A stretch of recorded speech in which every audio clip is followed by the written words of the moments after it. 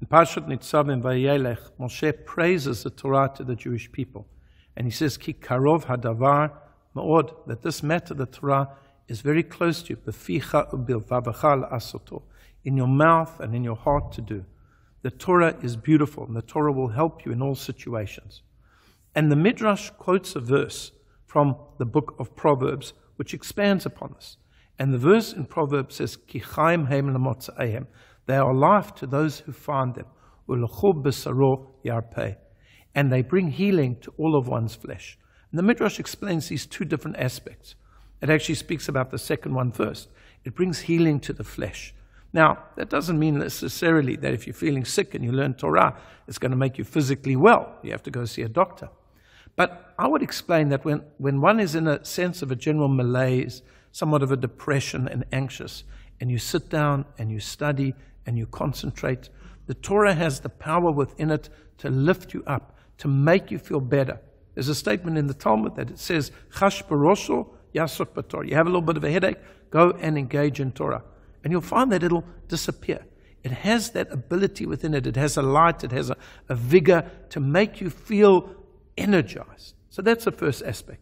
The second aspect, which is the beginning of the verse, Ki chaim heim lemotza'ehem, for it is life for those who find them. And here the Midrash has three plays on the word motza'ehem, for those who find them. The first one is motzi'em bepeh, that the Torah is powerful if you actually say it out with your mouth. The Talmud is very particular that when you learn Torah, you shouldn't say it softly. You should actually say it aloud. And this helps with concentration. It helps to understand it. And if you're speaking to another person, like when you go to yeshiva, there's a lot of shouting. People are talking to one another. But it's not something that's learned quietly. You have to engage your entire body and also your mouth. You have to speak it out. So that's the first aspect. The second aspect is Chaim Haim lemotza'ehem. It is life to those who find them. The play on words is motzi'an la'acherim. If you make them available to others. Torah is wonderful, but it shouldn't just be kept for you. The mitzvah of learning is to learn and to teach. When you've learned some Torah, go and share it with somebody else. Obviously, it has to be palatable to that person. It has to be given over and communicated in a proper way. But it'll bring life to those who make it available to others. And the third thing that the Midrash says, the third play on words, is that the person is mamtzi otam. He extracts every last drop.